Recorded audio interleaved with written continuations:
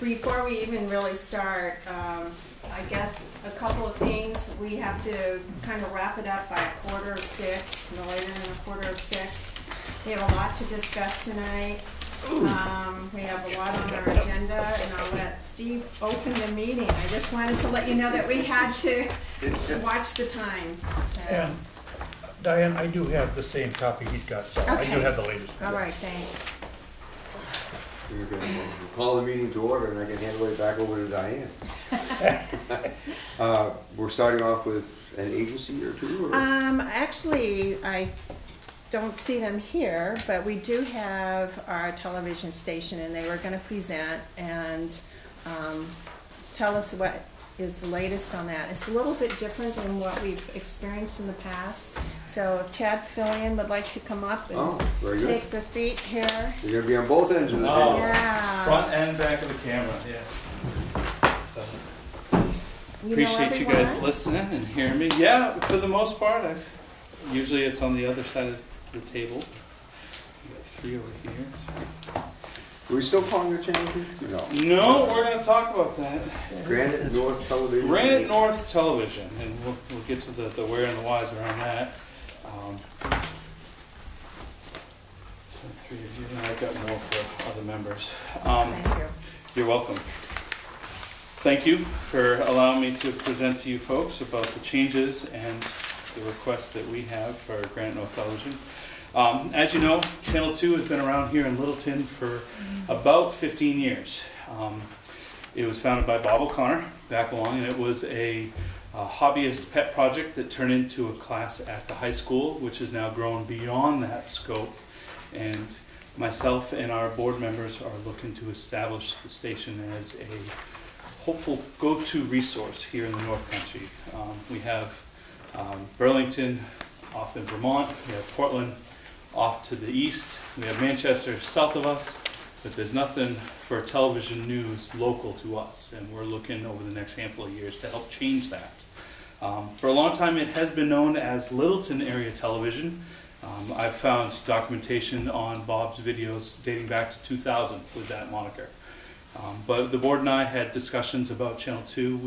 We received a notice from Spectrum Time Warner that our station number was going to change from the actual Channel 2, our namesake, to which is now 1301. So we're way up in the nosebleeds now, and we are available in 7 towns in the area: Lisbon, Sugar Hill, Bethlehem, Franconia, Littleton, Carroll, and Monroe. And we discussed about the name of Littleton Area Television and how it is not as inclusive as one would think, because the word on the street in talking with viewers was, oh, that's a Littleton station, that's a Littleton station. So we decided that it might be best to rename ourselves because we had a channel change that was going to be happening. We couldn't lean on Channel 2 anymore because we were no longer on Channel 2. So we decided to actually make, Heather, pass that down. Thank you. Sure, Karen, one for you as well. We decided to move from the Littleton Area Television to something more inclusive, hence we landed on Granite North Television. It didn't single out a single community, but it showed us as a North Country collective.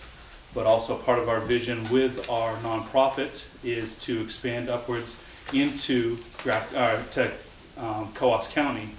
And if we had said North Country, the folks in the Great North Woods would not associate with us because we're not that. You know, just part of that. You know, people in Colebrook don't consider themselves North Country.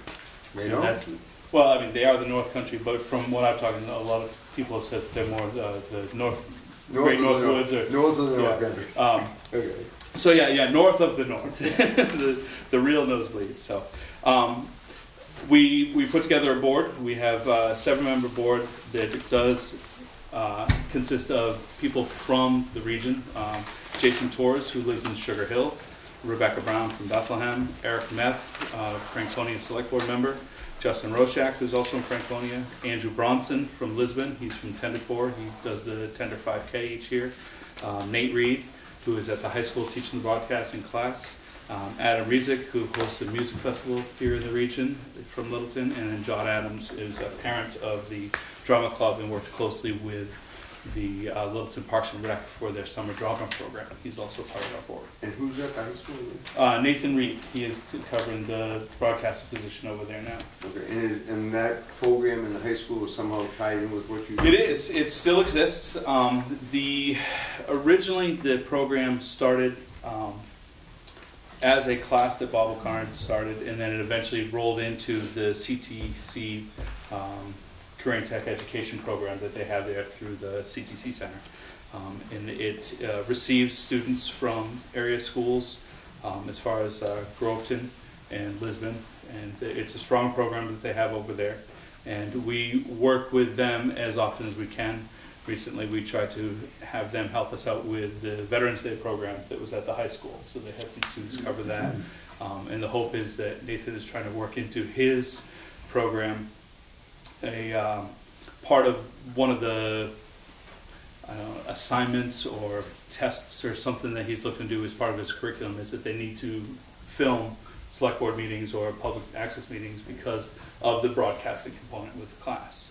And they would have, I mean, if they did some various projects or created a film, they'd have the ability to show it. They on do. Your... We have a handful of them that are up on our YouTube page. We have over 400 or over 500 videos up on our YouTube page now, I believe it is. And they date back as far as 99, 2000, but a lot of them are actual high school production stuff that they've done and put together. And Nate knows that whenever he has something that he wants to showcase, he need just contact me and we'll put it up on the station. And then there's discussion Nate and I have had about helping that class with access to our station to help building the schedule and learning part of the programming component that goes with this. On this you can see our mission. I would like to read it verbatim because we've spent some time putting it together. And it does really kind of talk a little bit about our growth and our mission here. Granite North Television's mission is to provide high-quality, community-based distribution of local and regional news, events, programs, and information that is commercial-free and free of charge.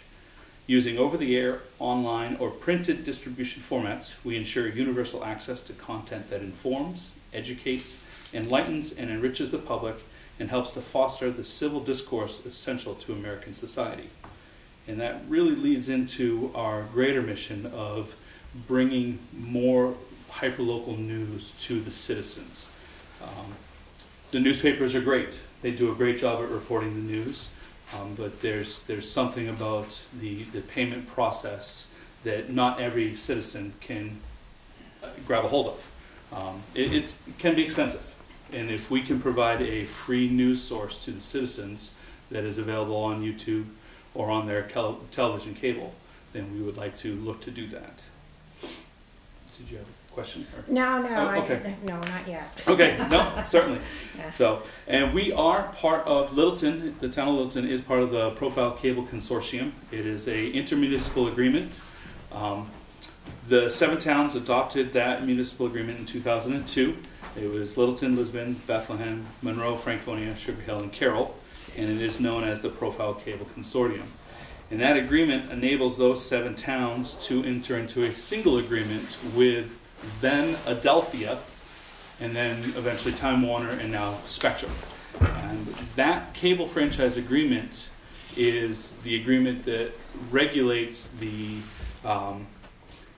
households per mile before broadband build-out begins, the cost per linear foot for cable after a certain installed footage. For example, if you have a house that's 150 feet off of the road, they may charge you extra to get cable to your house because it's beyond the 125 foot. And that's just an example.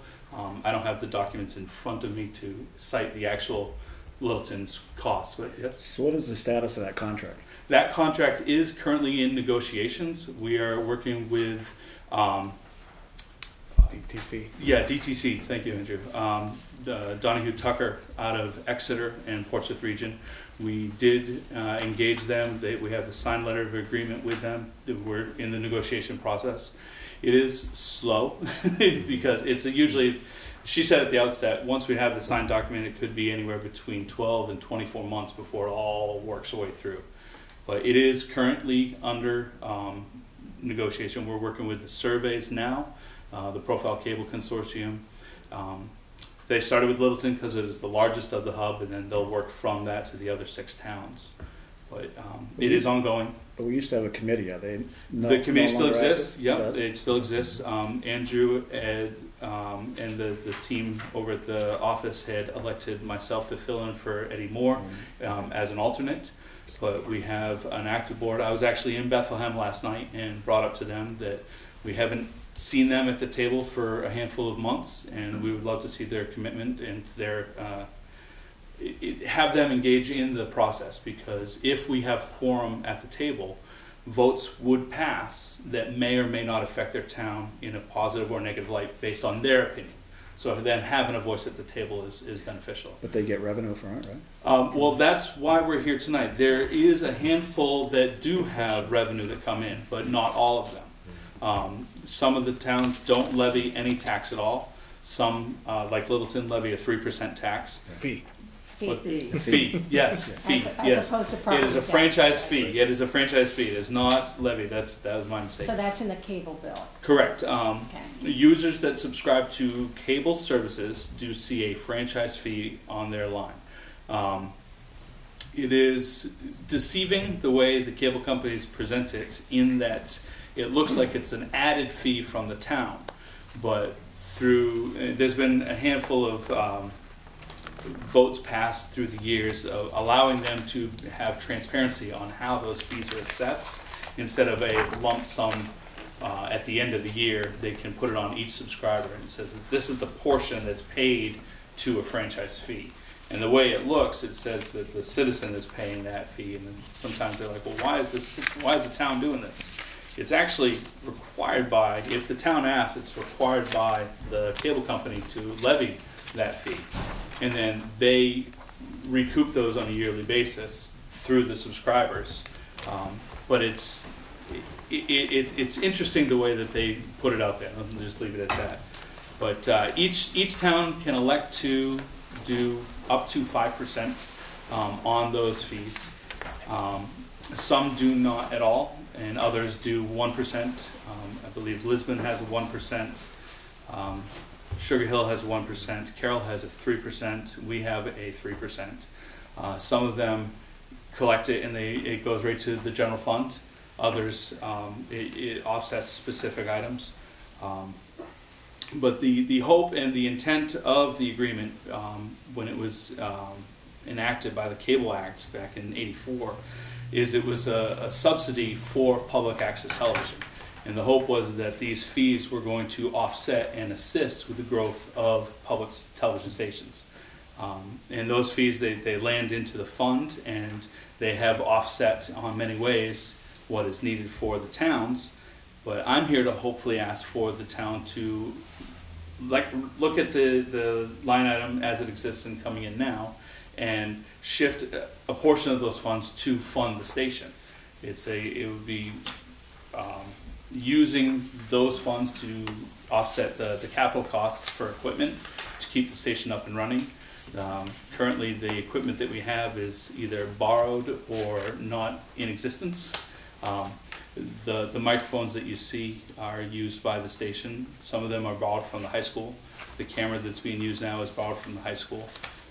There is minimal equipment that is utilized that actually is owned by the station. But if you subscribe to cable, you're going to pay this fee even if you don't watch Correct. Channel 2. Correct. And then if we put it in the tax base, you're going to pay it twice, even if you don't use the station. Right. And there is the discussion of if it's paid twice, then that money that comes in would offset the tax base and therefore offset that fee. So you're not necessarily paying it twice, because it would lower the tax rate. But the amount that we're talking about is pennies on a thousand. It's like 40 grand a year that But then comes it's going in. to the station, which some people None of don't it comes to watch. the station now. I do believe in, correct No, me I if I'm think- wrong, some of it is offsetting the cost to operate the station at this time.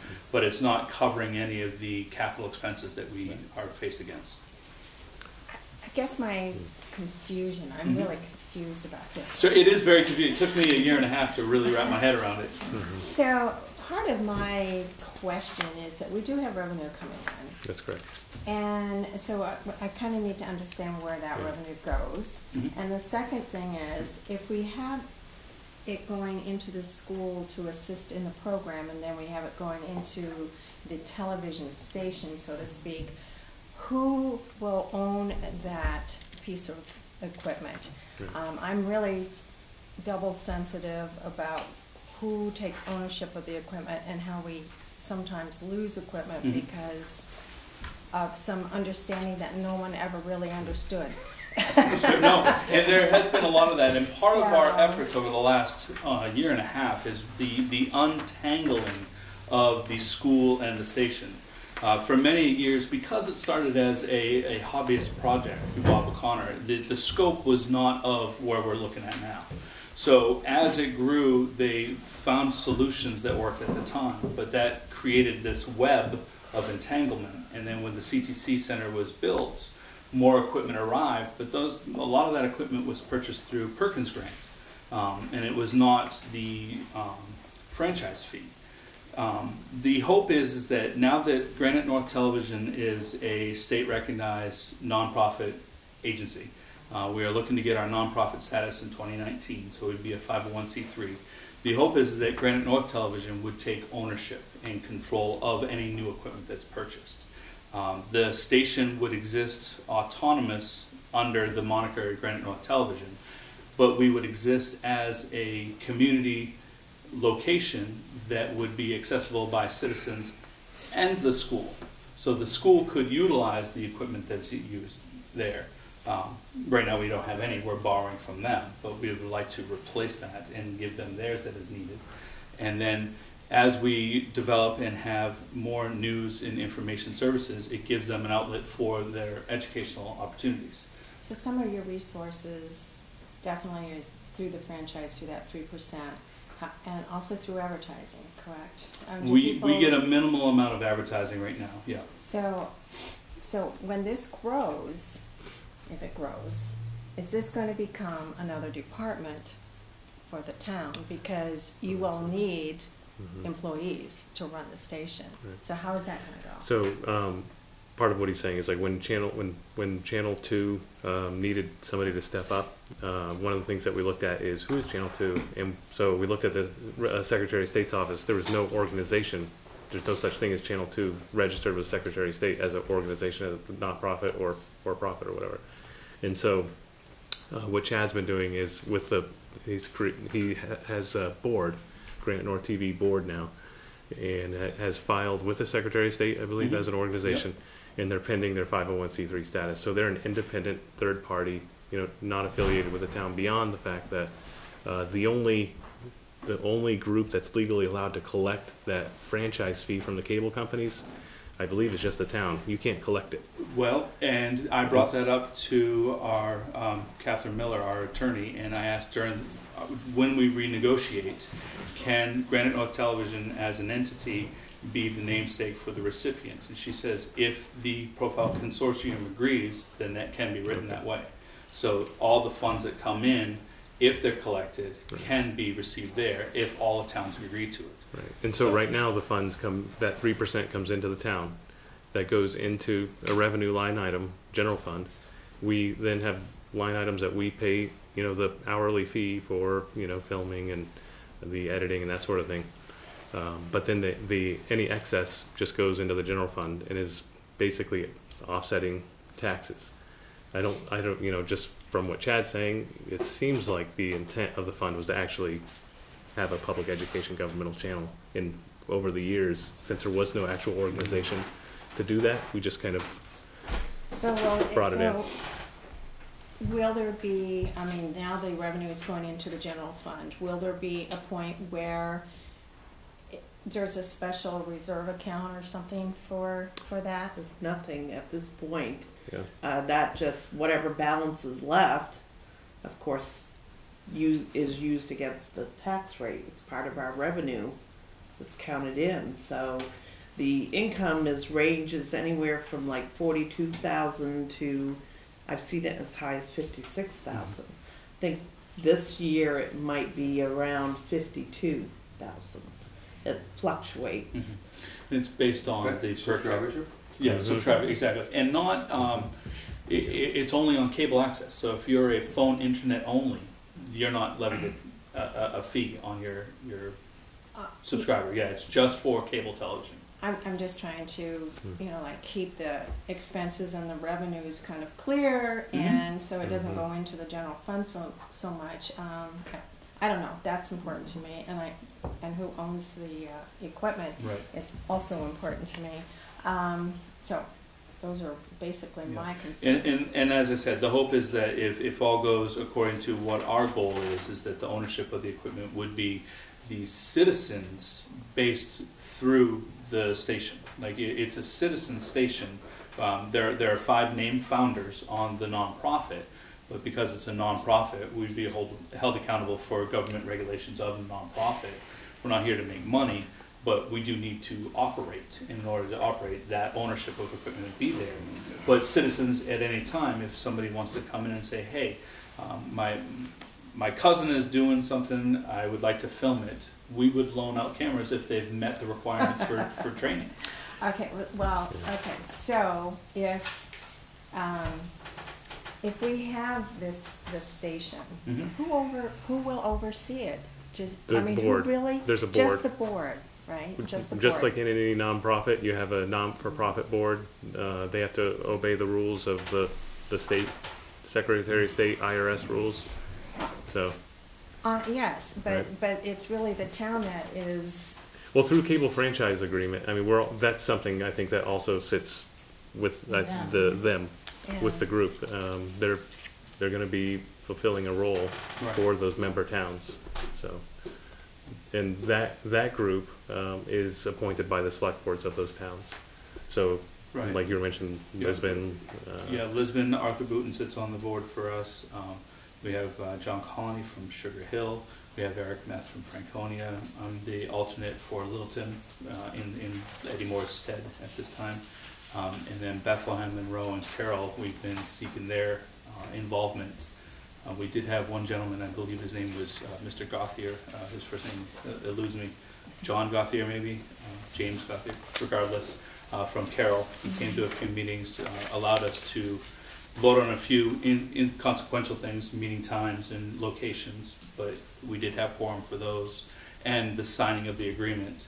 And then once that agreement was signed, to engage the lawyer to begin negotiations, which that actually from hearing from those in town, it's the furthest we've gotten in the negotiation process in 3.5 years. As we've looked to renegotiate, we've never got to that signed agreement process. I think there's been 2 extensions right, at this point. And you're right, and those Yeah. did roll over. I mean, ultimately, I think Eddie Moore was critical in negotiating the original agreement, and he did it in a way that created pretty much a self-sufficient way to fund the TV channel. I think that kind of what happened, I don't know, was because of default, and there was actually no organization to give it to, since Channel 2 didn't technically exist, that the town became the recipient of those funds, and, has been basically keeping the excess and offsetting the. But in the absence of a revenues. new agreement, the old agreement continues. That's correct. Yes. Yeah. Through the 2 cycles of Through the extensions. correct.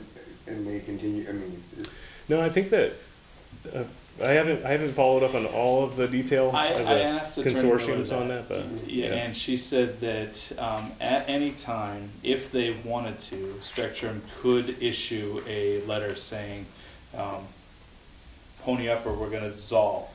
But it wouldn't be in their interest to, because they're already involved and invested. So it's easier for them administratively to just allow it to continue to roll over as is and not negotiate just, yep, you're up for another year. But Yeah. they are under the gun to push. Their Yeah, higher ups right. are pushing to go for it. So. and I think that Eddie Moore must have done this too. One of the things that was noted to me from the attorney was they're surprised at some of the terms that we got. For example, Littleton has a much lower density requirement, Yeah. where they're required to provide cable extensions down a road at a much less, much fewer homes than a lot of the other towns. So it's not a bad agreement right now Right. to keep, yeah, well, I mean, there was in effect in New Hampshire, but there was a big deal in the state of Maine several years ago where, these cable companies would go into a town and and enter in an agreement, you know, cherry pick the dense areas and move on to the next town and never follow up on the rest of it. I mean, I know just in the time I've been in Littleton, 44 years, but anyway, you know, living on Man's Hill, we'll never have cable on Man's Hill. Do you have it?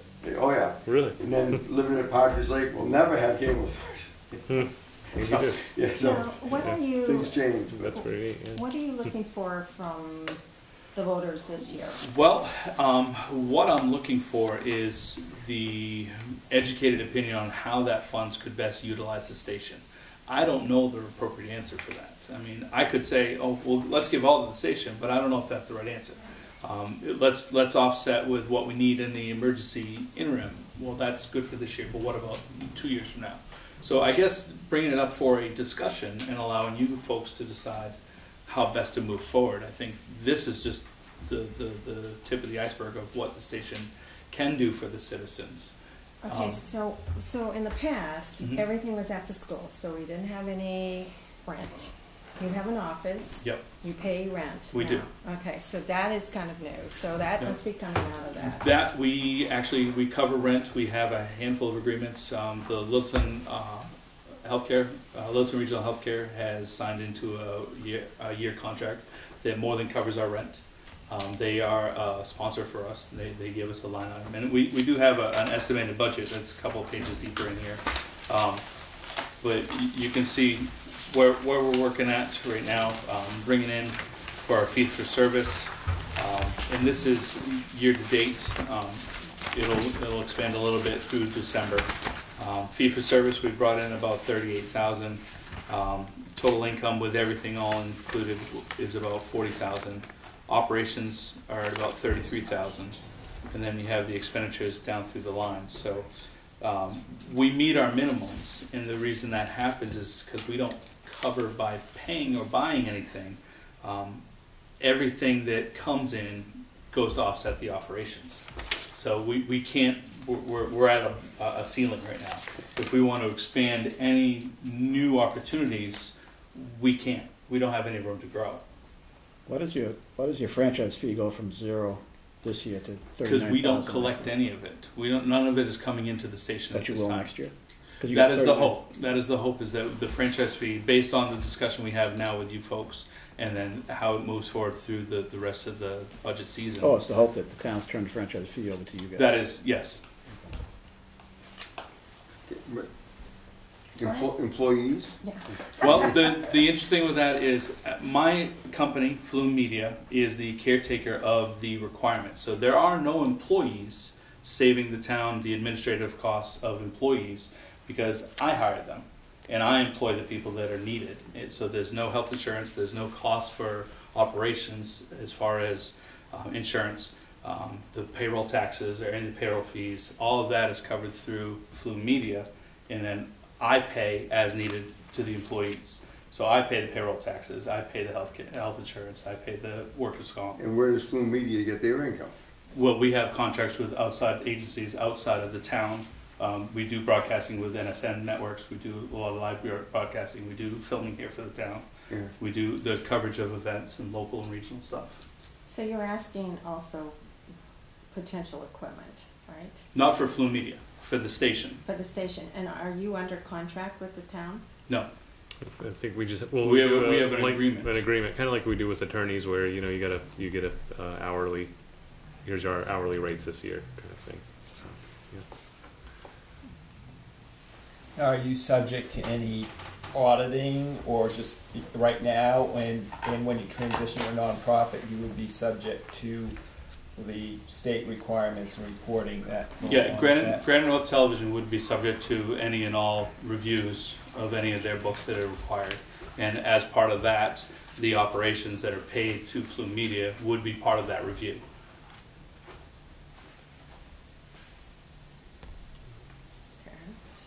So it's just the agreement, the franchise fees, nothing for equipment this year as a warrant article? Well, we didn't talk about that. I mean, on the final sheet of this is our critical equipment list, and we can discuss where that money would go if we receive that money. So that's, basically you're saying that you can get some of that critical equipment Absolutely. if that money is transferred. Yes. Basically, that's one of the first things that you would do. So Correct. just so I get a little perspective, so the committee is just, are we deciding or just getting educated tonight on what's sort of in the works for Granite North TV, and then I think we're just getting educated because, right now, because there isn't a specific request. If they have a specific request, that would have to be in the form of a warrant article. Correct. That we would have to then review. but they But we can't. don't have it, we don't have that in front of us right now, so I don't know. And am I right in saying that you can't really do a warrant article until you're officially a 501c3? That I'm not sure of. I know that in speaking with Andrew, that they have said that they would be a fiscal agent if we were to apply for grants, that the Right. town would speak on our behalf. But I don't know how that would work if we were to ask for a warrant article. So You can put a warrant article, individuals can put a warrant article on the warrant as a petition warrant article. What I would do is check to make sure that when we pay it out, that they are filed with the IRS. And It's that either- could have to be, that could be part of the warrant article language? Would it That have to would be? be up to the petitioner, if it's a petitioned warrant article to put on. If the town puts a warrant article on, it would be up to DRA if we can add that. All of our warrant articles are vetted through attorneys and DRA, which is the Department of Revenue. So we have until January something to have any petition warrant articles, so this homework has to be done one way or the other. right. Did you have Basically, anything what you're else? asking, No, I was just trying to put it all, I basically get what's it, being makes sense. asked is to, in some fashion, allow Granite North Television to become either direct or indirect recipient of the franchise fee, I think it's the most direct. Yeah. one way or the Yeah. other. I think that's And the long and short of it is. But that's for starting in the future. So you're not looking for us to transfer anything to you right now? I don't know when they arrive, but no, not transfer Okay. back funds or anything like that. No, Okay, no. so They're- you want in the future that franchise fee to come to you, to the station. to station, Yeah. right, to station, okay. I would love it to come to me, but we need to go to the station more. So that's what the warrant Yeah. article would be all about, is beginning in 2019, that the franchise fees would not be given to the town, would be given to the station. Right. Right. See, okay, Alright. so I'm gonna tell a little story here. So, this is a school story, but I think it relates to this. And this is the reason why I have these red flags up. So, when we were part of SAU 35, one of the things that they wanted to do was buy equipment, testing kits and everything else for special education. And it would be for, hearing or anything. When we dissolved from SAU 35 and became our own SAU, back up a little bit, they had said that by doing it together, the consortium, doing it together, we would have better chances of getting grants and chances of buying the equipment and chances of this. But then when we became our own SAU, none of that equipment was ours. And so that is my fear is, And a it's adjusting. consortium and it comes in to, I don't know, this is above my pay grade to figure this out. But this is the question I have. Who will own the equipment, especially if it's our money? And if some of these other towns aren't contributing and it's on a warrant article,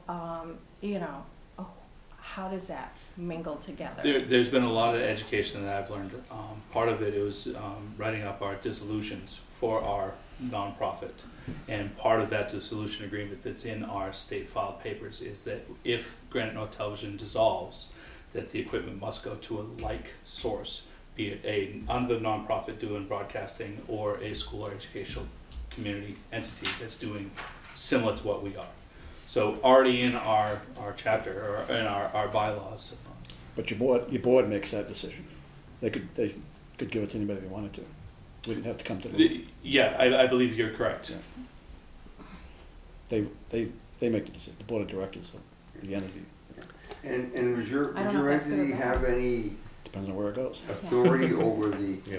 setting of the Understand. rate or Is the that what you collection said? of it? I mean, like Yes, the I towns that don't collect anything. At this time, we do not, but we are, based on scheduling, we're trying to work closely with the Profile Consortium as part of our renegotiations to position the Profile Cable Consortium and Granite North Television so that all towns are contributing on a fair level based on the needs and growth expectations of the station. So right now, some give 0, some give 3, some give 1.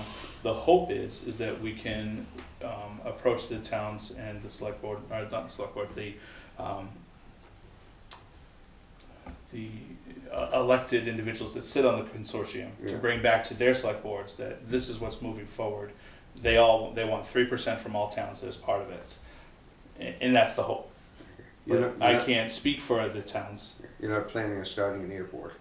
We are not doing an airport, but I will say that through our boots to the ground efforts, I do strongly believe that one of the best branding processes that a town can do is through the video and the social media that we provide.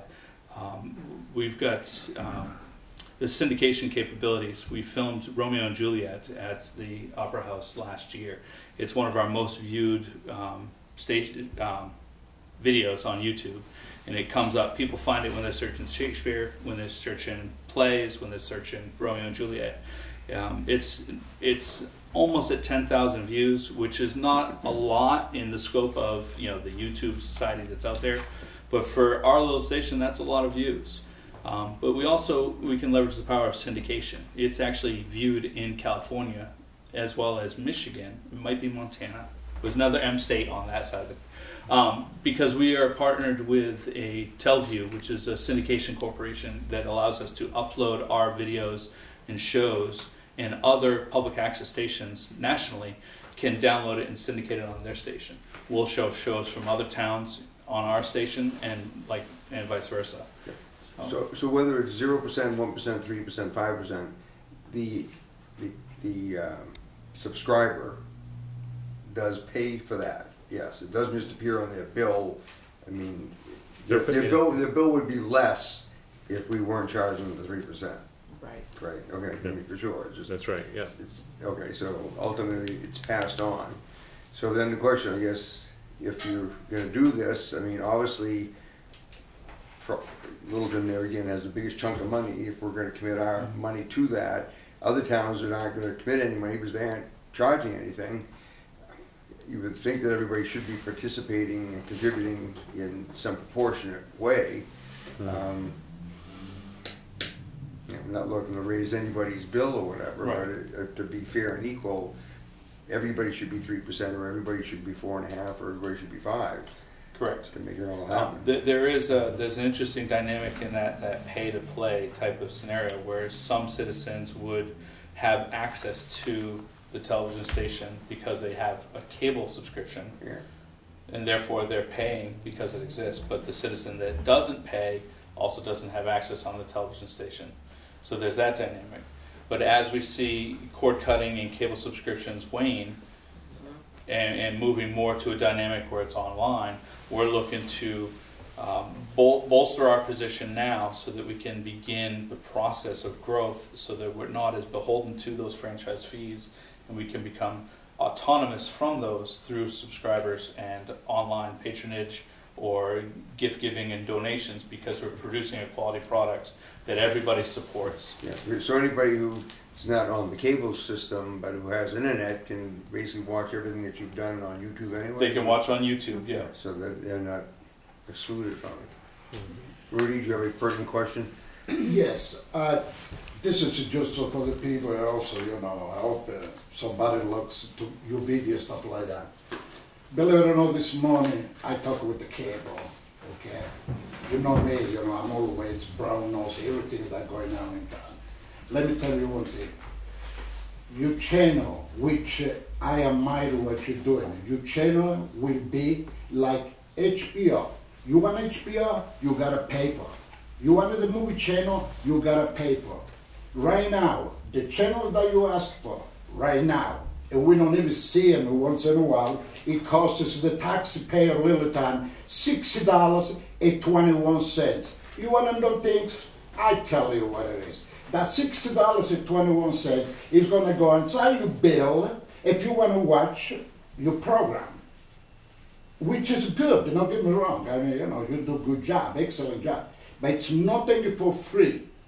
The channel that you're gonna get from cable to show to the people of Littleton, and also, like you said, we got 7 towns, okay? All these 7 towns, all the residents of the 7 towns, they gotta pay to watch your channel. Every month, that's what it's gonna cost. Right.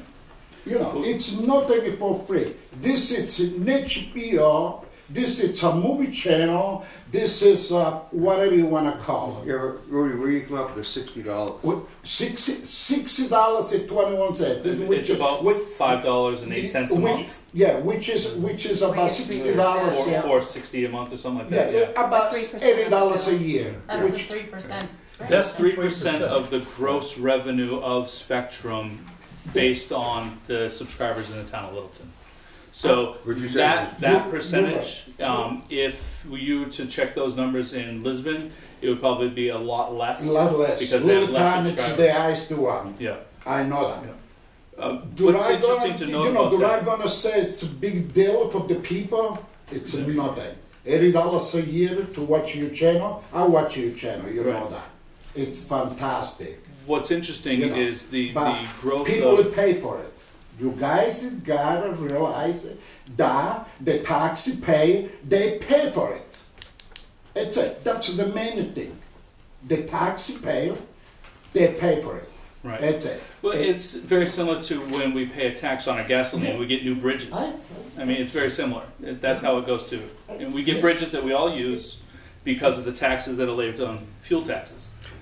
It's actually not the taxpayers paying that. It's cable It's the subscribers. users. Yeah. No, wait a minute.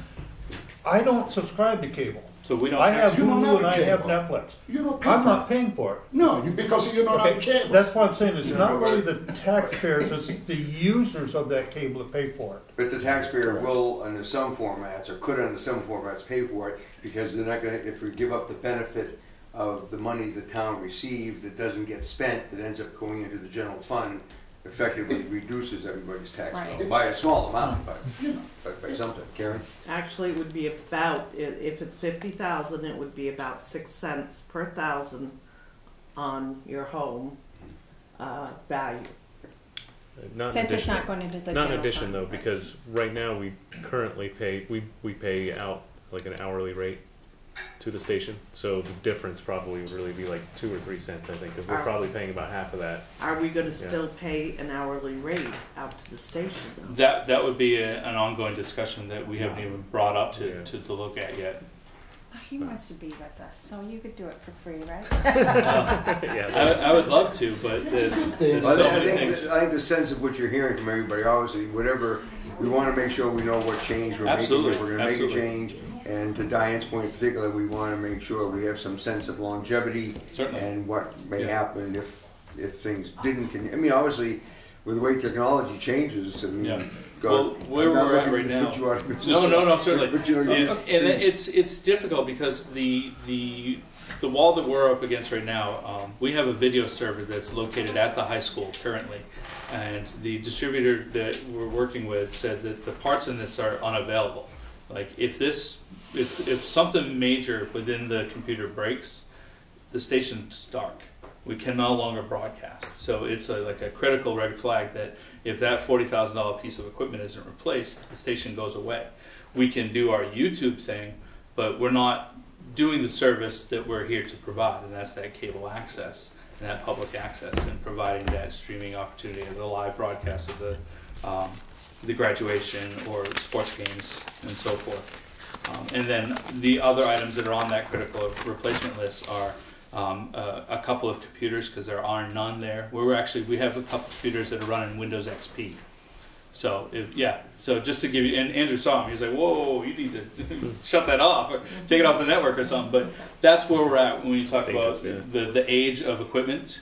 We're running XP on 2 machines that probably couldn't stream a video if they wanted to. And I thought that was the 8 newest version. gigs of RAM is like.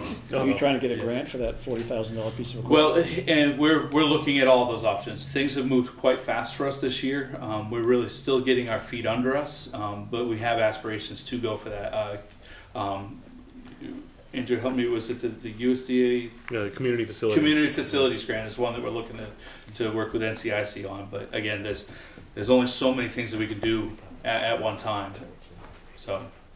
Well, I think it would be exciting to have an up-and-coming television station here in Littleton, and I do see advantages to it, but it's all the devil in the details right now. Absolutely. That's, yeah, I'm kind of like a deer in headlights with all this. Yeah, it's taken me almost 3 years now since I took over for Bob in 2015, or 2016 rather, and it's eluded me into the point where I was like, Andrew, we need to really untie this. And I've talked to Dr. Nallis, and they're very supportive of the endeavor of becoming an autonomous entity that exists with everything listed in line item of, so everybody knows what is what.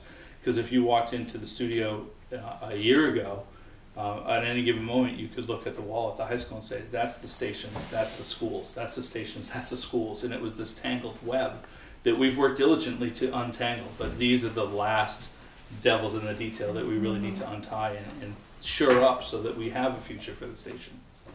Any more questions? One last one, quick one. So right now, the 3% we charge the cable system comes into the town holds it. When you video the budget committee, the selectmen, it comes out of that 3% and pays them $10 an hour, whatever. Right, that's correct. But if the town turns that 3% over to them and it's not coming to us, and they're gonna film the selectmen and the budget, now it's gonna come out of our budget. I think Because that's the 3%'s gone. They have I it. think that's something that That's we a would discussion need to be had. to actually establish a contract to say, something like, that amount is equivalent to this many hours or this many Okay. shows or Right. this level of service. And The hope is not to charge twice. And the hope is to shore up where those line items come in for Granite North, so we can budget accordingly and provide the service that we've been doing. It'd be nice if you could get all the towns on the same page, too. Right. That's the other big one, is just getting quorum at the Profile Consortium, which is why I was kind of rapping that gavel in Bethlehem last night, hoping to rally those troops. it's been difficult to, at first, in working with Eddie, and I was trying to pull the towns together. Eventually we got some reps from each town, and an election happened right after that, after one meeting. Everybody just And then it was like starting all over. It's very difficult to get all the towns in the same room. But We, Chad has been spearheading it, and We've really got a taking a good headache group, off, so. a solid core that have met at least a dozen and a half times consistently, but we're still reaching out, and work has been done in work session format of researching and kind of figuring out, and all of us working together.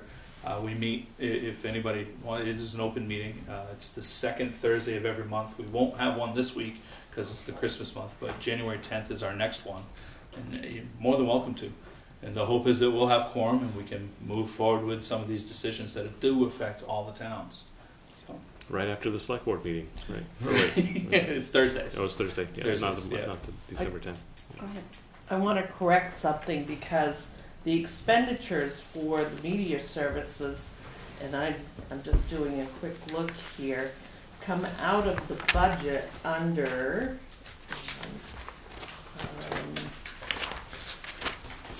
before the police department, sorry. It's under advertising and regional association.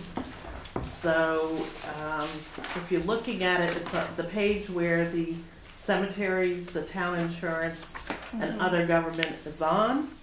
And it's under media services, and we call it Channel 2 here. So that's where the expenditures for the And that's the service. same location it's been going for the last handful of years. Yeah. The revenue comes in on the revenue side. You look at the revenue Bless sheet you. under, Page 3 of 46. other miscellaneous revenue. I think you're gonna find it there. Cable franchise fee. I budgeted 45 in 2018. We've got half of it so far, which was 26,640.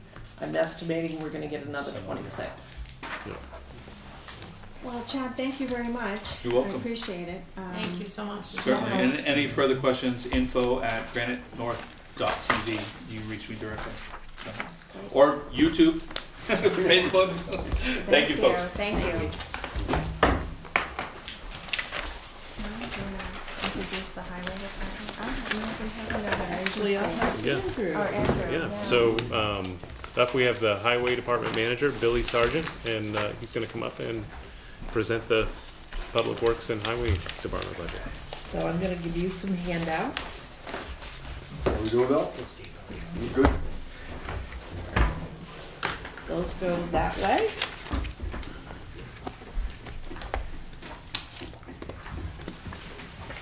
Send those down that way. I don't know if everybody's got one or not. Am I short one? There we go. We got another.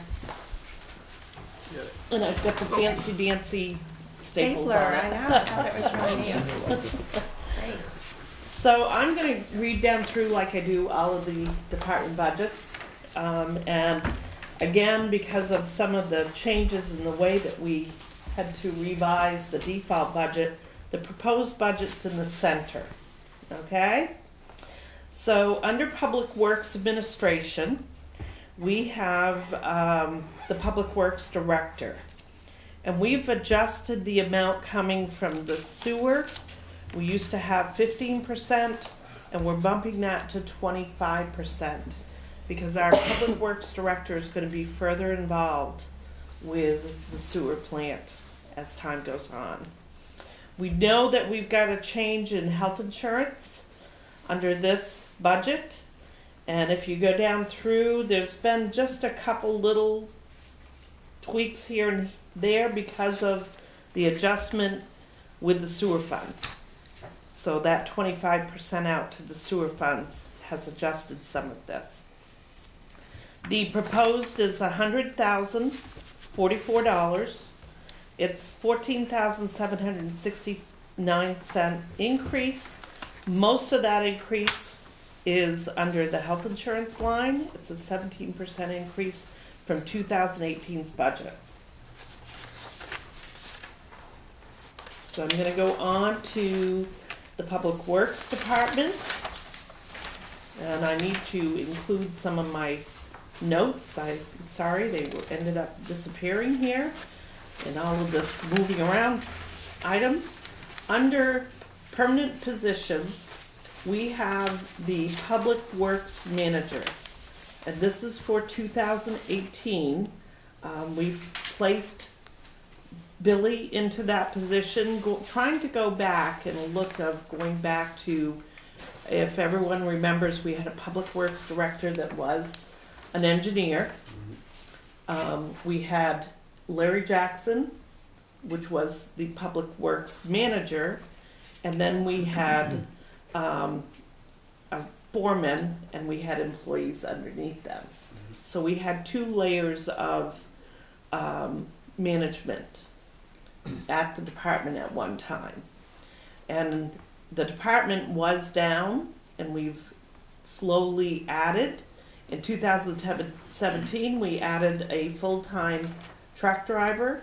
We have in the proposed budget the full year for a truck driver that was approved in 2018's budget. Right now we have 5% going to the sewer reimbursement. When we get a chance to look at this one more time, that amount might be bumped up.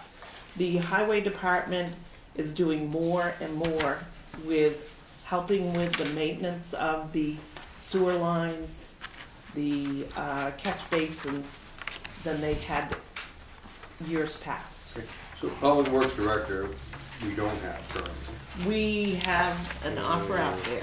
Okay, but I mean, that, Close.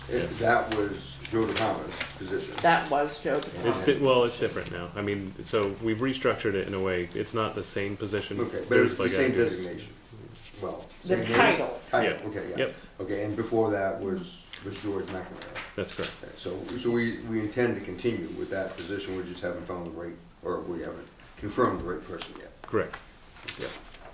And way before that, there was Kathy Conway, which was an engineer that had that position years ago. Yeah. You're talking 2006, I think, 5 or 6. And Henry Sherman and Bill Bedore and Perry Goodell. That's as far Before back me. as that's as far back as I can go. All good people. For sure. Under temporary positions, we do have a 3% increase. And over time, we've left that number the same. Health insurance, that is one that is, it depends on the different employees and what their needs are. Based on current staffing, this is what the number is. So, 148,856. It does include the warrant article truck driver for 2018. So I put in a number there for that. We also have disability, life insurance, those are all wage related. We have Medicare, retirement, that's all wage related. Under training expenses, Can we just back up to the Sure. administration? So the big change in health insurance, that it looks like prior to this, it must have been a buyout as opposed to. yes, there And was. so the person you're looking at or considering, you're taking that as your Yes. best guess. Right. Okay. How much did your renewal go up this year? Your insurance renewal? The insurance renewal went up, try to remember, That was pretty low. yeah, it was really low. I'd have to look at Yeah. one of your books. I didn't bring my book, but I know it was very low. I book want to is say your it book. was 7%. Yeah, I think, yeah. Have to weigh You, that, right? if you find it, it's payroll factors So or you're saying budget health factors. insurance, how much your Yes. health insurance Yeah. was? Yeah. It would have been, I know it was under 10%, and it was extremely low compared to the schools. Yeah. Mhm. In private, I mean, ours went up 17% this year. Mm. I mean, it's just, Part, I mean, it's based on our claims too, and Yes. we have our insurance company has incentives to try to help people stay healthier. I don't know if that's working or not. Wellness but, program. yeah, the wellness program. Do you have one implemented in the Mhm. town? Yes. Yep, and we have a Yes. designated, what's that title? That designated wellness coordinator. We have 4 Yeah, wellness coordinators, so. some for a particular department. we have a wellness plan, we just don't have a plan to keep them younger. We have Smart Shopper, Right. so when our employees have a procedure done, if they contact Smart Shopper and they can get it cheaper somewhere else, they also get a little bit of a bonus. And I'll use myself as an example because anyone else would be disclosing something they shouldn't. Maybe, or should you do this? I had to go to physical therapy. So when my doctor ordered it, I went on Smart Shopper and looked around, and because of where I went, it was going to be a savings of about $2,000 to the insurance company. Mm. And I got $150 because I went there and saved them $2,000, which again saves the town when Right, it comes to Renewal. renewals. yeah. I was just thinking though, the schools went down this Yeah. year, 3.25%, so. They were there's- anticipating Yeah, something like so a they 7% They went increase down and actually 3.25%, yeah. ended up having a negative. So their insurance over last year is going down by, I think, $114,000. Wow, Nice. that's great. Mm.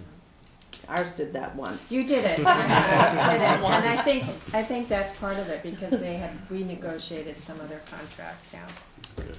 So under uniforms, there's a slight bump in this, and that is the increase in cost and need for safety glasses, gloves, suspenders. There is a little bit of a bump in the uniforms themselves because you have your added staff member in here. Telephone communications the same. All of the numbers until you get to electricity are the same as what they are in the 2018 approved. There's an 11% increase. As you can see, we're running higher than we budgeted last year, but there's 11% increase that's been factored in. Heating with propane, we've kept that number the same, and I see that we're a little bit over, but our rate did go up from last year.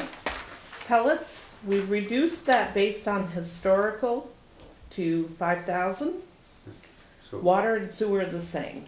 so, Billy, so the propane is used for what?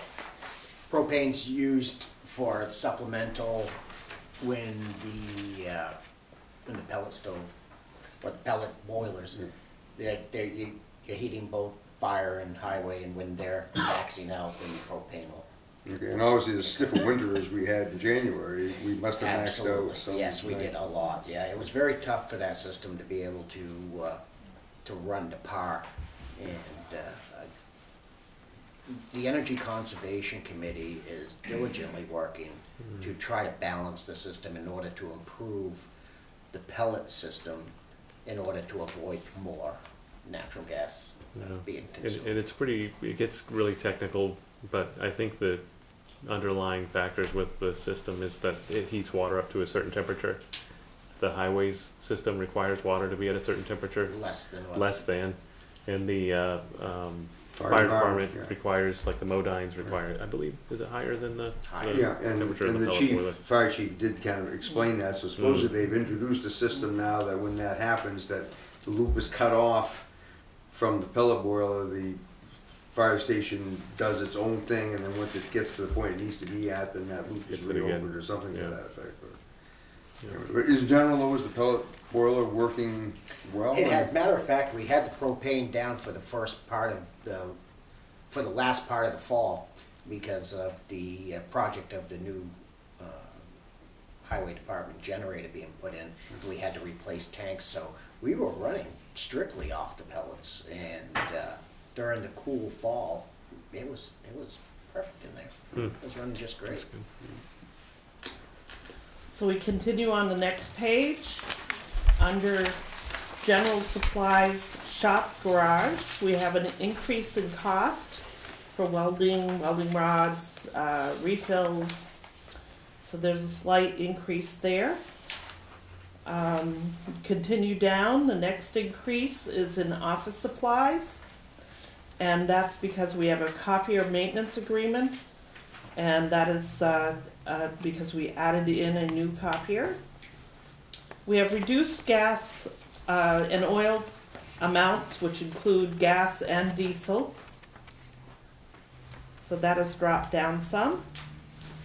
We have the same number of salt, sand, pavement maintenance. We have a slight increase in signs and posts. There is a need to do some sign replacements. If you go further down under rentals and leases, that's reduced to 5,000. And machinery and equipment, we have a bump in that. We need to upgrade, update, and replace some old small tool and equipment. So the total Public Works Department budget is $1,228,846. It's a $126,609 increase, 11.49%. Karen? You want me to repeat it again? The amount of the Public Works Department is $1,228,846. Thank you. It's a $126,609 increase, 11.49%. Some of that is made up of the new employee. Some of that is made up of the health insurance change, adding and changing insurance plans.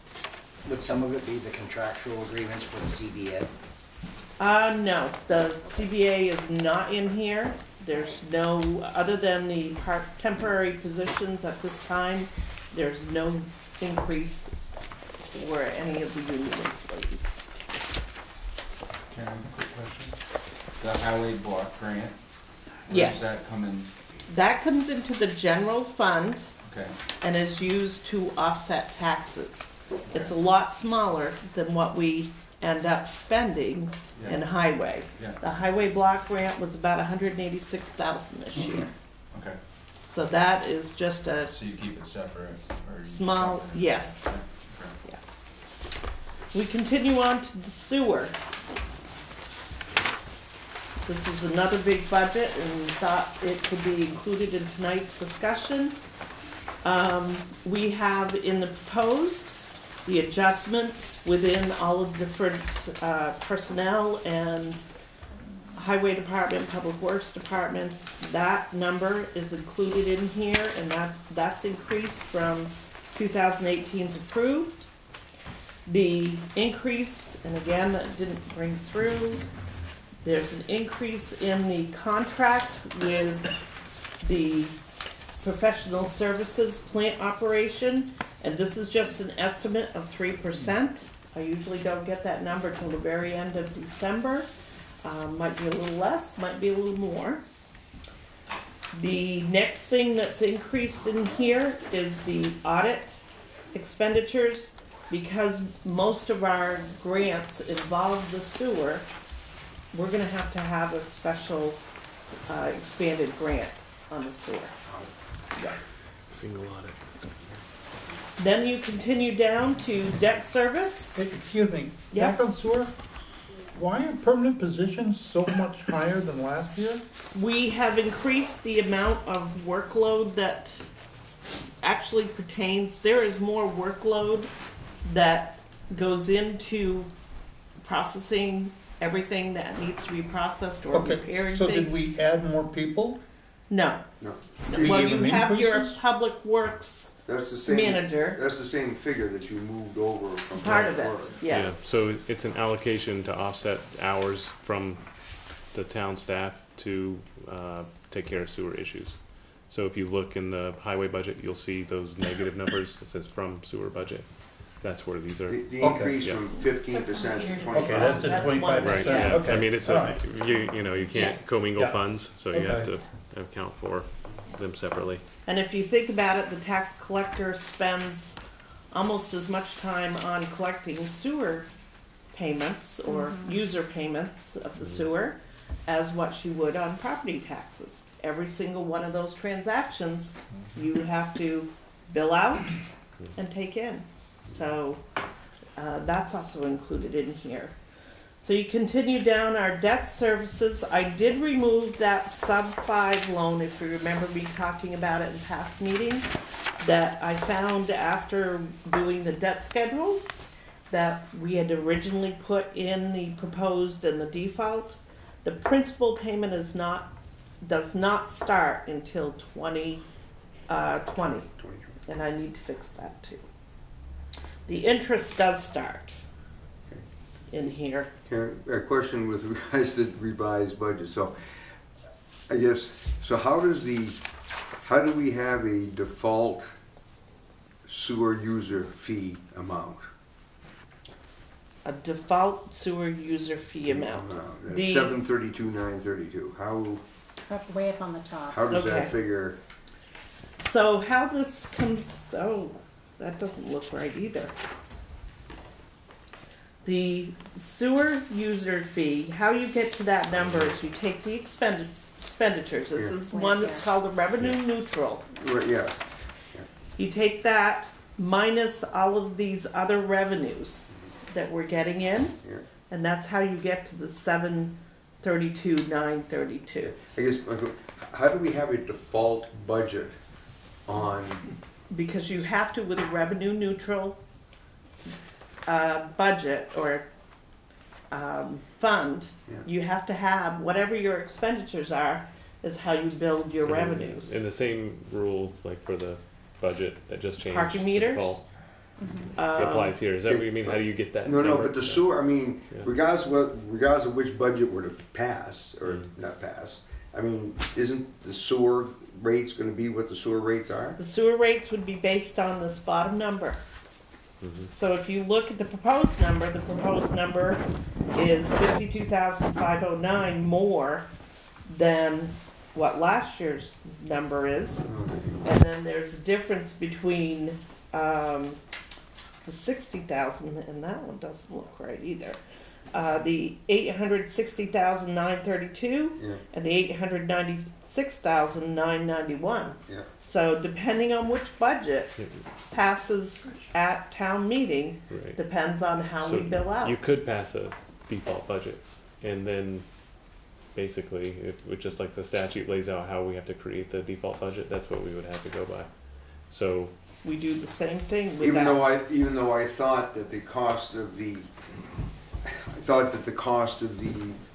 sewer process, if you would, was all borne by the users. It it is. is. It is, so. So this whole So, for expenditure, example, let's say the default budget passed, and it's that $50,000. So there would be basically like some of the maintenance and things like that might not happen. We would have to do just like we would with any other budget and try to find where the savings would come I from. guess I'm having a hard time getting my head around, I mean, I can Yeah. understand it, highway, fire, police, or whatever, but I guess in this here where it's basically It paid is what for it is, by the right? people Yeah. who turn on the faucet and flush the toilet, I mean, it's just like the parking meter, just like the special detail. Anything that does not have a tax appropriation for it mm, has to have a revenue neutral budget. right, yeah. I just So- thought that, We would collect less, basically. Yeah. Okay. Yep. It might cost you more in the long run, but as the pipes break. So the next page that I gave you was kind of an overview. Right. I've taken off the original default that I had on here, and I just want to go down to the total budget, which is line 34, and the 2018 approved budget, which includes anything that had to be factored in that were warrant articles, is $9,151,949. The proposed budget is $9,579,996. There's a difference of $428,047. It's 4.68%. I do want to note that some of that is debt service. Some of it is broke over the enterprise funds as well. It's not just the general fund. The revised budget, default budget, is $9,292,564. It's a 1.54% increase. It's $140,615.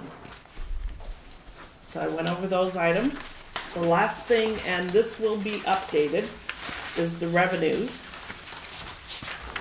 And the revenues, and I only have the default in here at this time. The revenues that impact taxes is $2,375,000. This does not include any warrant article that has offsetting revenues. This is just revenues that affect the tax rate.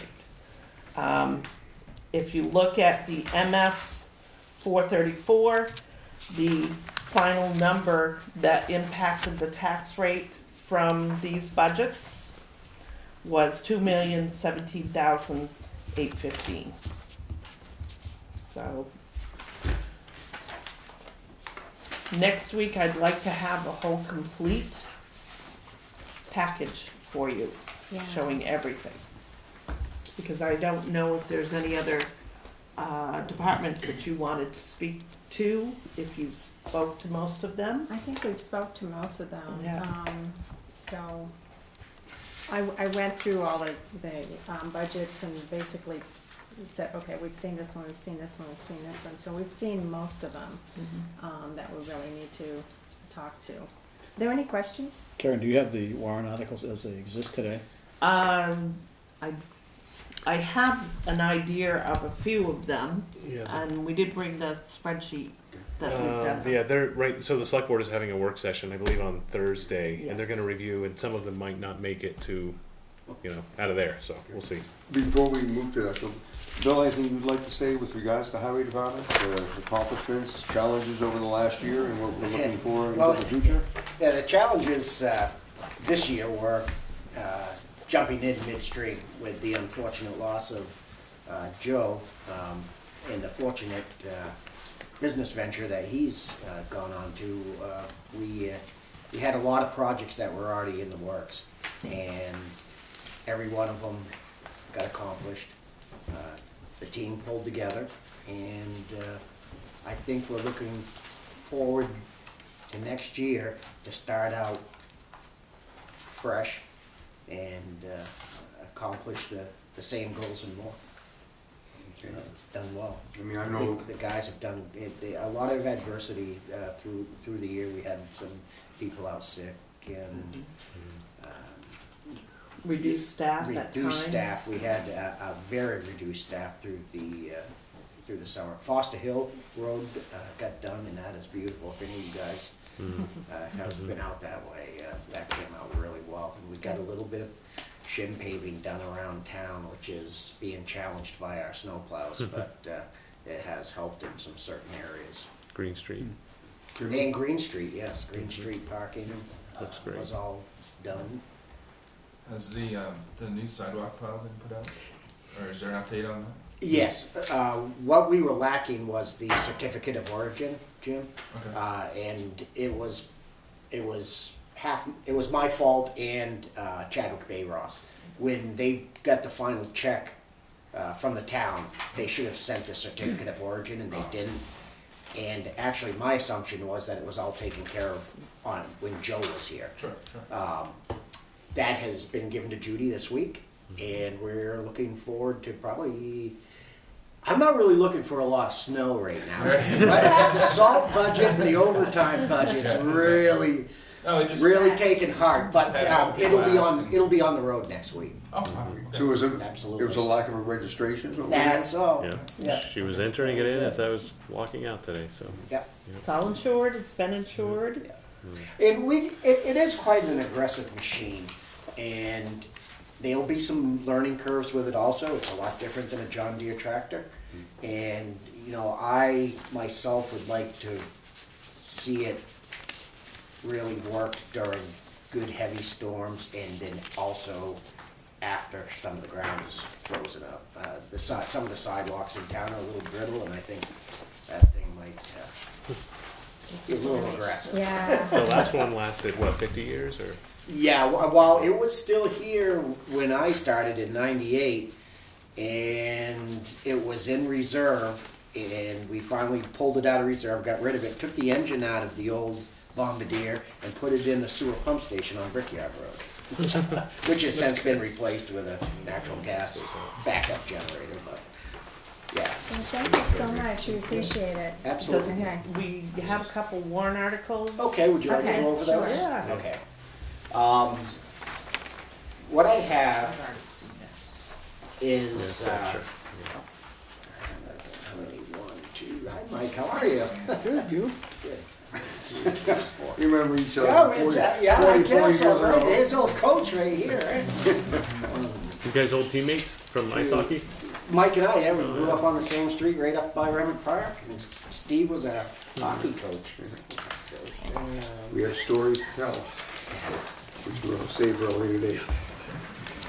You're not recorded. Not recorded.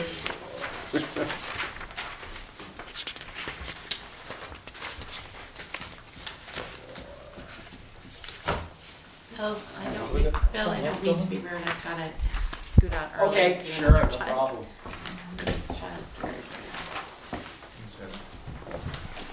I have already.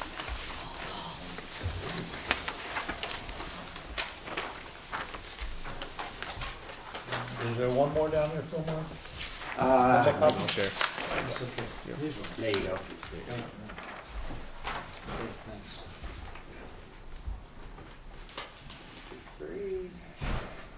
this is just a small narrative of our maintenance and our replacement schedule that we somewhat used to live by.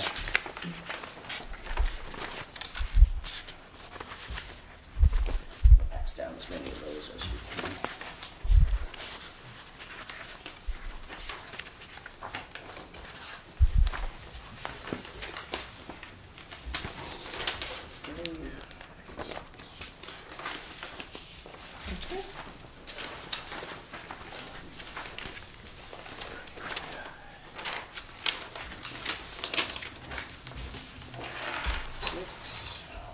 Just to let you know, it was a 2.9% increase on health insurance.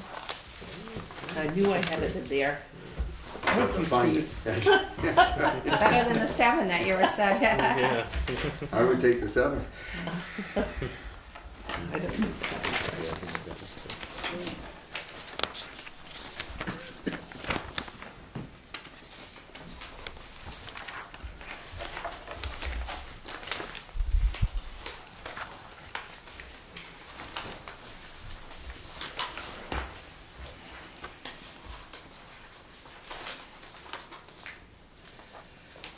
Okay.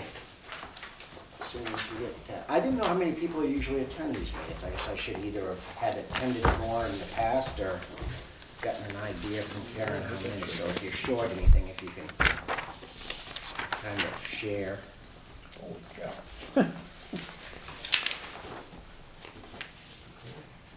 The first sheet I gave out right here is all of the inventory of equipment that we have rolling stock, and the brand, model, the year of it, our mileage, the usage of it, and our target dates of replacement. Some of the equipment here has been on our list of replacement in the past, but due to other budgetary constraints, that we've kind of put it off. This year, I sat down with the guys at the shop, and we kind of were wondering what we really needed to replace and what we needed to do to go forward to stay productive. The first item that came to mind was the replacement of the 2002 Elgin sweeper that we have. There's not a lot of mileage on it. The hours on the truck engine. This machine has 2 engines. It has the drive engine for the truck part of it, and then it has the hopper and what we call the pony motor that supplies power to the vacuum system. We're looking to go ahead and replace that. It's a 2002. It's a life expectancy of a heavy used machine like that is about 10 years. So we're shooting 6 years past its life expectancy, and the maintenance of it and the replacement of motors, the rebuild of motors, the fabrication of parts and pieces from our local fabricators and from our Elgin dealer to replace parts that wear out. It's a sweeper. It's a self-destructive machine, and what we've thought at this point in time, in order to get what we can out of that machine, which is only what you saw is 12.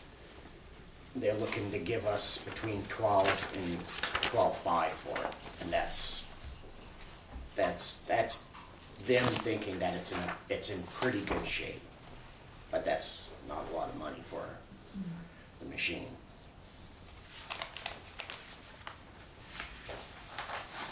And the cost to replace it? The cost to replace it is going to be between $255,000 and $280,000. the original machine that we have now, in 2002, we spent $159,855 on. That's how much they've gone up in 16 years, which I've gotten quotes from our Elgin dealer that we dealt with, from our original machine, and I've called Viking Survey for Johnston, which are the two major hitters of the sweepers. It's a very important machine. This narrative here explains what we use it for. Other than just sweeping, it's used for vacuum excavation, it's used for our catch basin cleaning. In this narrative, I've also explained that I got prices from Avery Sweeping down in North Woodstock. We have approximately 54 miles of road. David Avery came up and met with me, and we went over things.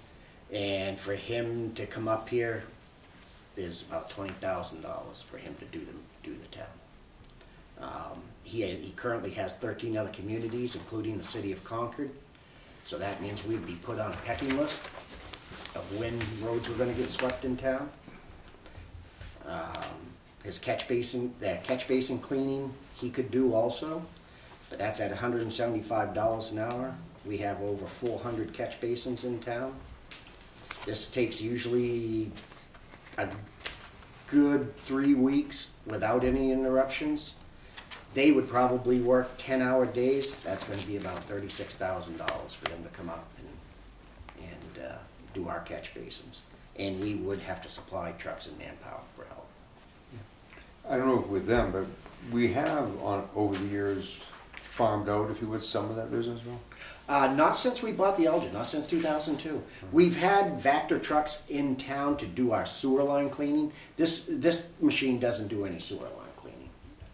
That is Hardigan and EPS that's come up and does it. They're more specialized. The trucks that they use, those Vector trucks. And matter of fact, Avery just bought one, so we've got access to one closer than Hardigan. Hardigan sold out, and they're very difficult to be able to pin down for some of our sewer line cleaning. And I went with EPS this year, which is out of the southern part of the state. They were good. They came up here. Either way, they're expensive. They're just doing sewer line cleaning. Steve is running $1,200 to $1,300 a day. And what is sewer line cleaning? What we do is we, as the department and the sewer treatment department, decide what lines that we need to clean and what lines need to be cleaned and maintained. And obviously, like the Meadow, our sewer pump stations, like the Curran pump station down on the Meadow, the pump station on Brickyard, all need to be cleaned at least once or twice a year. And you go to the manholes, you pop the manholes out, you run out 300 feet, and you just keep cleaning out the sewer, bring it back, they vacuum it up, and then they bring it down to the treatment plant, and then they deposit it into our system, and then flushing or vacuuming? Flushing, or, yeah. Or a combination? They pull everything back to the manhole, and then it gets vacuumed up into their truck. You may have read about some of it recently on the front page of the Caledonia with my name in it, being sued. Or, fats, oils, and greases is a problem, and then there's other interesting things that end up in there, sand, lots of different things. It accumulates debris, if you would, over time. Absolutely. Yeah, we did Brickyard Road, Steve, and we had EPS up here for 2 days, and we were planning on having them do Brickyard Road and part of Meadow. And they spent the whole entire 2 days on Brickyard Road pulling grit back for who knows, unknown reason. Obviously, we got to get up there at some point in time, camera the line, make sure that everything's done. It's preventive maintenance, and actually, I believe, if I'm not wrong, is we are required to do EPA maintenance from the EPA. Required by the EPA to have a maintenance program in line to do that line maintenance. But our sweeper won't do it. Our sweeper will do our catch basins. And, That- one of that those pieces can of be equipment that does it, correct me if I'm wrong, but it's minimum $500,000. Oh, Yeah, that's that's for half sewer. a million. Yeah, David and I Avery think said that, he just spent 580,000 on his new with back your back truck. there, Jimmy? Question, any sense for, there's about 6,600 hours, any sense for whether half of it's spent on sewer, half of it's spent on street sweeping, or 20%? None of it's spent on sewer. None of this is on sewer. So, Our truck does not do sewer. okay. I So- think I so got in. You got into We got into what you wanna this. do? We got into the sewer part of it. For I don't know what reason, but Okay. because we love it. this is only for sweeping, vacuum excavation, and catch basin cleaning. So the replacement is just strictly for those? Absolutely. This vehicle will mirror what we've got. I'm not going for any more bells and whistles. Matter of fact, we're gonna probably take one side of it off, which will save us money, rather than have it being able to be either right or left driven, or right and left brooms. We're just gonna eliminate one side, because 90% of the time you're sweeping on the right-hand side. So that causes, So it looks like it's about 17 years old. Yeah. And we purchased it new, I'm guessing? yes. Okay, so it's not a second hand. So that's about 51. 400 hours a year, 10 weeks of sweeping. Does that sound then reasonable? Sweeping, catch basin Okay, cleaning. okay, Yeah. okay. We're looking to finance it for 5 years. Rough estimate of the payments, about 51,000 a year. I do know that it had its engine rebuilt and some other parts rebuilt, which was about $35,000 about 4 years ago. Yeah, we had to put a new box engine in the back for that John Deere engine, that pony motor, and the Sterling, the engine for the Sterling chassis, we had to have rebuilt. The term sewer jet, that's a separate piece of equipment. Yes, a sewer Yep. jet. We do have a sewer jet, which I guess we co-own with actually we own it. Right. Yeah, we don't co-own it with anyone. In a Another TV, question. in a recent TV, Yeah, past 2 years. I'm putting you on the spot, Bill. That's fine. So do we do parking lots at all? Do we? Absolutely. Okay. Yeah. Okay. And part of our. Just a town owned. Yeah, part of it, of course, in the springtime, the phone starts ringing right at April. When are you gonna be sweeping my road? And it's a battle of who calls first and, who bakes the best chocolate chip cookies. Sure. But, that machine gets starting to be Take note. used immediately in the springtime in town. And then out of town, we do have a sweeper for the backhoe that we can go out and start getting the heavier sand, because our out of town routes are, the majority of them are all sanded during the winter. Sure, sure. And so we start immediately using it then. Once we get spring sweeping done, and then it kind of goes into this idle mode, and then we are doing sweeping up after storms, where try to go on a bi-weekly basis of sweeping Main Street, of Main Street, Meadow Street, West Main Street, Cottage Street, Union Street, every 2 weeks, and that's why it stays as clean as it does. I ran the sweeper for a number of years, and it's funny, once you see the street starting to get dirty, it's like a lot of people don't notice it, but I'm like, wow, boy, I just swept that last week, boy, this is getting grubby. It's all the curb trash that starts to accumulate, and it does. It makes Main Street look good. And then, so you do that through the summer on a regular basis and as needed. And we've used it when we were doing catch basins down through Union Street about 4 or 5 years ago. What we do then sometimes when we're in a real predicament and it's so brittle where those manholes are falling apart, what we'll do is use the back end of it again as like we would use use it for the catch basins. What we'll use is we vacuum excavate the top of those manholes, so a lot of the stuff doesn't drop down into the inverts. It'll pick up, because you want to make sure your shoes are tied. You know, when you're working around this thing, it'll pick up a brick like a feather. Your keys. And so what you do is, you know, you pop your manhole up, take your manhole cover, your frame off, and then you have it all jackhammered out, and you take out what you can with shovels, and then you just start taking the back end of this thing and just vacuum excavating everything down to where it's a little bit more solid to work, and then you just keep going down with it. We used one from EPS came up when Cumberland Farms was coming down into the meadow. There was a stipulation that in their work agreement that they needed to find the pressure line, the sewer pressure line that goes along that between the cemetery and Cumberland Farms and then scoots out behind Shaw's. They were required by contract to find that line. Well, that's a sewer pressure line, and I don't know about you, and even the best operator, digging down and not really knowing exactly where that sewer line is. It's kind of sketchy. So they had hired EPS to come up, and then they vacuum excavated down 4 feet, found where the line is. And they had to find it in 3 different areas, and they used that type of excavation. Same thing that we do, but it was a little bit more involved than what we do. Now, there's another piece of equipment that I know you've talked with me about that you want to replace. That is one of our Ford 550s. That truck has been a mainline truck, and it has 107,000 miles on it. It's being used as a spare right now, and I've got budget quotes from North Country Ford and from HP Fairfield to outfit the truck.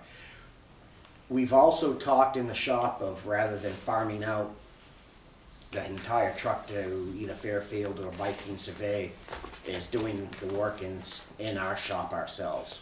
They gave us a quote for all of the equipment we would need, and really, I mean, for them to do it and us to do it, Very close. yeah, it's almost like we might as well just let them do it. Right. So You have more priority things to deal with the road. yeah, And I think absolutely. the difference was like But $2,000. we put it out there. We were like, hey, let's try to save some money To and do the research. do the work ourselves. And we have the capability to do it ourselves. There's no doubt about that. The trucks, I have a little bit. yeah, Okay. go ahead. No, go ahead. I was just telling Karen. Oh, okay. Well, I know I gave road- away my narrative on that one, if I could borrow yours. There you go. We're currently looking to replace truck 3, a Ford 550 utility truck. It does have high mileage. Our typical vehicle and equipment schedule we used to run by were our small trucks, we used to do 7 years. And our bigger trucks, like our big dump trucks, we used to do every 10, and then our equipment was done as needed, such as what condition it was getting in, accruing maintenance costs, and et cetera. Then I'll need to read this a little bit. I didn't quite practice it. But one thing I want you to keep in mind is a former boss always told me is that all of our equipment and trucks, they're born in the salt and they die in the salt. We all know how harsh our New England the weather is up here. And we're right in the middle of it. We're in the front lines of putting the salt down, cleaning it up, and the equipment and the trucks literally bathe in this environment for 4 to 5 months out of the year. And this year it'll be 6 months. So we have all the employees. Yeah, all the employees are assigned a specific vehicle. They take care of them. They wash them. They do the light maintenance of them.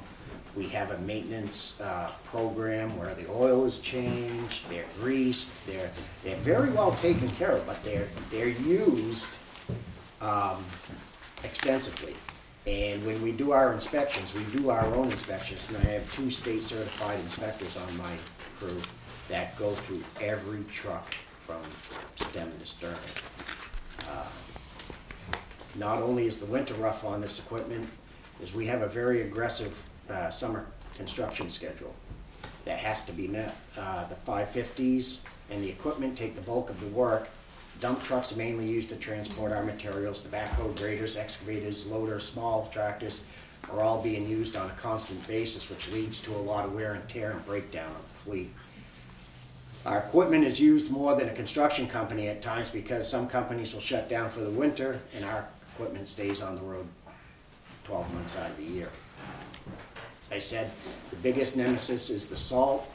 The rust corrosion never ends. When it starts getting into the electrical systems, it'll plague you. And what it does is it starts messing with all the computers in the trucks, and it will, it'll give you a mechanic a diagnosis nightmare. But we're being sensitive to the budget and willfully understanding that some years our replacements just can't happen. I know that keeping trucks longer than what our schedule has been in the past, with the 7 years for the small trucks, 10 years for the bigger trucks, it's driven our maintenance and repair budget through the roof. An example was a few years back, we wanted to get rid of one of our 550s that we knew was getting tired. And for one reason or another, it wasn't accepted as part of a warrant article. And later on the next year, we lost the engine in it and had to put $10,000 into a truck that we were ready to get rid of. And we want to try to avoid that. Now we've got a truck, a Ford 550 truck for the $10,000. It's a 2002, and it's got a $10,000 engine in it, but it's literally rusting right away. And they had it last year. The guy that was running it, Steve Cloutier, couldn't figure out where the water was coming from inside the truck. And then finally, our mechanic had pulled the windshield out, and everything on top of along the top part of the windshield was completely rusted away. We had to pull the windshield out, and he had to do body work all along the front portion of the top of the cab in order to stop the water from coming in and going down in behind the dash. And it was like, okay, but it has a new $10,000 engine in it, So Phil, how much was that article? Do you recall what the article was to how much to purchase this vehicle that was turned down? I'm gonna guess 4 years ago, where we were still looking at outfitting a Ford 550 for $70,000 to $80,000 probably back then. And so we ended up having to buy another one? Well, no, it's still running. We still have it. With the new engine. Yeah, that one, and it will replace, with a new engine. We're not gonna replace that one yet, we'll just keep it running until, and a lot of these trucks, I don't have a trade-in value here with you, because both these trucks that are due to get out of there, the frames have been broke, and the front ends of these trucks take it extremely hard. Sure. And once the frame's broke and they get welded, you can't trade them in. Am I correct with that? Unfortunately, yeah. So we really enjoy. How much is the new? The new one, with just budgetary numbers to put there to start working on a warrant article, outfit is $81,000. That's being very conservative. And we're using the sander and. Did you have a question? Right, we're gonna use our own sander, and we won't have to put a new sander and plow on it. We'll use our existing. Well, our good time has come to an end almost here, because they're having a meeting afterwards. Well, that's my next meeting. Yeah. So, what did you want to add anything? Just, last quick question. Bill, last year Joe had made a proposal for a 10-wheeler dump truck that didn't pass. It did not pass. Did not pass. Correct. Okay, is that a theory or an approach that you would buy into as far as wanting to get one of those trucks to see if that would improve our route performance? I would entertain that. I didn't think at this point I want to look at replacing the as we work forward, and I'll work with the Public Works Director, is looking forward to replace the equipment that we have now before we start looking to improve. Like some of our internationals, I know we'll be going for one of those I'm fairly sure we'll be going for one of those next year.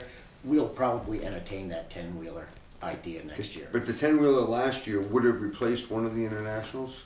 No, we're not going for one of those. No, but last year. Last year, yeah. Yes. It would have. Yes, it would have. And I think they've Absolutely. probably rebuilt and fixed. I know there was a big spring job last year. And, I just got done putting a whole new front end king pins all the way up through front springs and everything on truck 51, which is 51 is old. yeah. Okay, but that Yeah. 10-wheeler concept is still on the horizon. Absolutely. Yeah, it Okay. makes a lot of sense. Everyone, we will have another couple of meetings. There's so much to cover at each meeting. I probably will send out an email with some of the information I was going to share tonight. But Karen, we have warrant articles to go over. And you said that the select board was basically having a work session tomorrow night? It was Thursday. Thursday night, so next Tuesday. Thursday afternoon. Thursday afternoon, so next Tuesday, we should be able to dig into the warrant articles. We, basically under the new policy for the budget committee that the select board passed earlier, we're supposed to have all this done by the 15th, and I don't think we're gonna make it. We're trying. But we're certainly trying. So anyways, right where we're at right now, just a recap, is for the town, I believe we're new spending, the new proposed budget over the last year's approved budget is $428,000. Then we also have the warrant articles, and on top of that, we also have two negotiated agreements With the town, with the town. On the school side, their budget is up $202,000 with the possibility of decreasing that by $114,000 for the insurance. I don't know if they're going to roll all that back to us or they're going to insert other things in there. They also have a bus negotiation, they have a teacher negotiation, they have site acquisition, and they have architectural and engineering. So you can see we have some work to be done. They are assuming that it's going to be $388,000 for architectural renderings for the school, so they're probably going to be coming forward with a warrant article for that. And then for land acquisition, I don't know, it's a big question still on that. So we have all of those things to think of. The last piece that I'm going to really run through quickly is if you look at your bond, your debt service, so for the next 5 years, if we were to take a look at that, the next 5 years, it's going to go from $1,232,000 to in 2025 to $320,000, depending on what we do, So that's a decrease of $912,000. On the school side, they have $300,000 coming off in 2023. So putting all that together, I'm hoping that we can kind of really take a look at some of our bigger projects and work with the select board, work with the school board, and kind of pigeonhole some of these projects in there before they're claimed by something else. So, so go home, take a look at all of this, and we'll see you next Tuesday. Now, we don't have a meeting right now set up with the school budget committee. We talked to Steve about that, so not this Thursday, but the following 2 Thursdays, we will most likely have a meeting with them. Okay. So put that on your So calendar nothing as well. this Thursday, but the next 2, okay. Yes, so, thank you, And everyone. the next 6 Tuesdays for budget committee. I